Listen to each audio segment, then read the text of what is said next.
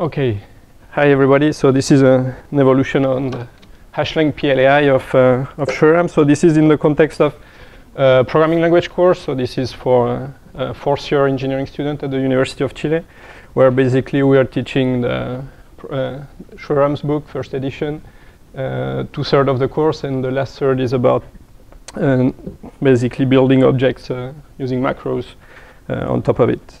So the background of the student is that they have done some introductory course with Python, then they do some Java and some C. So there's quite some syntactic resistance when I start using Scheme first. So I have also a kind of startup thing on functional programming in Scheme. So this one is in Spanish to soften the transition. The rest is in English. And one of the things that I do when I teach, I just program with Dr. Racket on the screen. So screen state is an important factor of the teaching language that I want to use. Okay, so for those who don't know, hash-lang play with an I at the end, it basically provides defined type and type case for defining structures with variants and to do pattern matching on the structures. Okay, so I'm not going to say anything really deep in this talk. It's really just about tweaking some details that we figure out after teaching these courses like 10 times, kind of ease the presentation. So one of the things is that, okay, we say that Scheme has this nice uniform syntax and so on, but if you look at the way you define the data variant, the way you pattern match on it, and the way you construct it, it's 3 different forms, right? So that's a bit slightly confusing for students, at least at the beginning, to get started. The other thing is that at some point we go through Haskell so that they experiment with lazy evaluation. And there they see, of course, pattern matching in its full glory. And in the playbook, the pattern matching is used through type case. So for instance, this is the interpreter that does the value, the store passing style for state.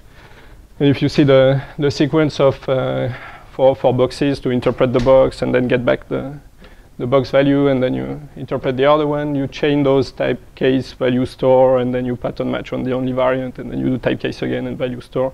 So this goes way towards the right quite easily. And yeah, we all know the Bible about how to write in Racket, and so it's good to avoid increasing the indentation level too much. This here is using internal define effectively, and that solves that problem. To some extent. Oh, that's great. But to some extent, actually, I'll show you 3 letters that solve it better. So this is, for instance, the snapshot view of one of the. Well, it's the worst case for type case, right? It's the one with variables and boxes. So you see that the profile of this is not quite nice. And the other thing is, okay, for macros. So as I said, we teach objects building an object-oriented system within Scheme with macros. And define syntax rule is great, except the very long name. But apart from that, once you want to go beyond define syntax rule, then you have to explain that no, you can't. You need actually something more if you want to have keywords, and if you actually want to do these non-hygienic captures of symbols like the it here or self in the when we build object systems. Then there's quite some noise. So everything that's in red is actually not part of the information, right? So that's a good proportion of what you write is actually not what you want to explain. And here my goal is not to teach them how to become macro programmers, but I just want to give them just the minimum so that they can then build their own object system and build on that. Okay, so as Matthew told us this morning, there is one good thing about Racket is that if you give me a fish, then I can think about different fishes, then I can create other ones. Right? So I don't know which one is PLAI and which one is PLAY. I'll let you choose. Okay, so hash-lang play. So basically has 4 stuff. 3, so the 4th one is in parentheses because it's not yet fully worked out, but I'm going to talk about the 3 first ones. So def type, def, and def mac. So def type, the idea, well, so I've discussed this a bit on the list. So it's a lightweight and uniform way to basically define the structures with variance. That solves the issue that we had with uniformity. So if this is the old version, this is the new version. You see that just looks as it looks. You just say what you want, and the same form is used to define the structure and to. Sorry. Where's the declaration on that of article? The contract. Yeah, contract's gone. Ah, you solved the problem that way. Yes. Genius. Okay. Yes. Okay. So, but yeah. So after trying to adopt PLA typed and then facing other problems, and then at the end it was like, okay, if those guys are used and are going to compare with what they do in Python and stuff like that. So okay, I can talk about contracts later on. And on day one, they don't need to. At least this is day one lecture, and this is syntax that they can really see. So I remember mentioning that on the list, and then the question was, okay, what's the point with respect to just using struct? So this is the grammar of one of the largest thing that is in PLAI. So if you define it with just a normal struct in Racket, well, everything that's in color here again is noise compared to what you just want to say, and in PLAI it's just directly mirrors the grammar that you are studying. So it's just a lightweight version of it. So then the other thing we introduce is def. Okay, so that's just match define except it's shorter. And that's also something that's been discussed at some point on the mailing list a couple of years ago or something like that. So we just tried it out, and actually it works quite well. So this is the example, and this is the version with def. So it just use pattern matching. So the thing that you don't get just with the local define, that you don't get the pattern matching. So you would have to use a local and with a match define or a define match, whatever. Okay, so this is quite nice, and of course we don't increment the level, and we do pattern matching in place. So they know Python; they can do that since CS1 for them, so they are happy to find it back. Part of the reason you're paying this price is because you don't have dot corrects in fields. Let me just point out, you give them room to clear that. Yeah. I'll show you the local. Okay. I think pattern matching is its good thing versus the dots for accessing fields, but okay, that's debatable. Okay, so this is the profile we had about this interpreter, and this is the version now, and so very powerful numbers. So it's a bit more compact, but the most interesting thing is that the write drift goes from 53 characters to the right to just 16. So for me, that's a good outcome when I have to project code and scroll and so on.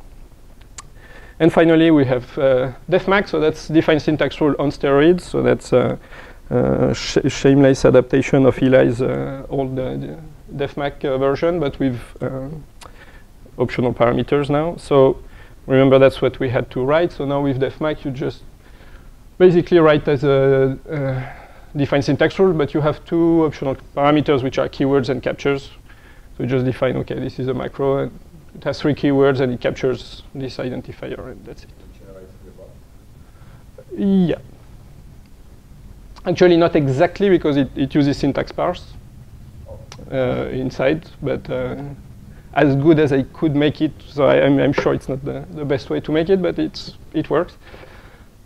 So yeah, so then obviously I can just, in the stepper, just say that defmac is a primitive macro, so that they don't see the ugly details. And for me, I want basically a full lecture just with that, because the concept of hygiene is simple, but then going into the syntax case with syntax, datum syntax, and so on, that was taking me an extra lecture just to give them background that in the end is not so fundamental for what I'm teaching them.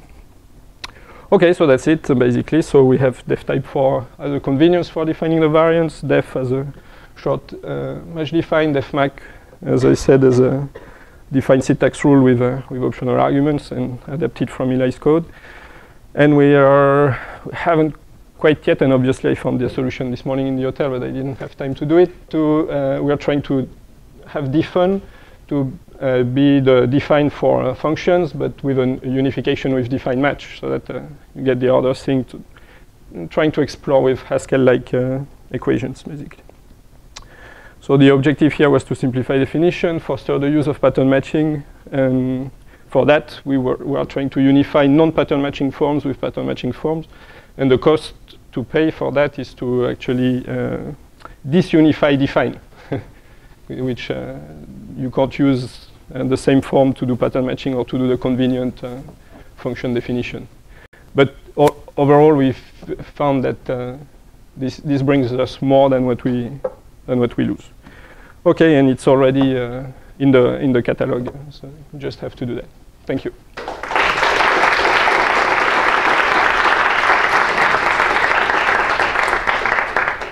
let's take one question. You don't actually teach your students how to colon capture, do you? What was it? Sorry. You don't actually teach your students hash colon capture, do you? Yes, I need it for self. Yes. Yeah, I know there are I had discussions about that, but it's okay. It's like I teach them hygiene. I teach them that it's a very bad non-hygienic is a very bad default, and for capturing this thing, so like this I eat identifier, which is exactly how Schreerham's teaches it as well. Just simplify that part, and then I don't tell them that this is the last word on the hygiene story. But as I said, it's not a course on super powerful Ryan's level macro writing. It's just let's get an object system rolling. Okay. Let's thank Eric again.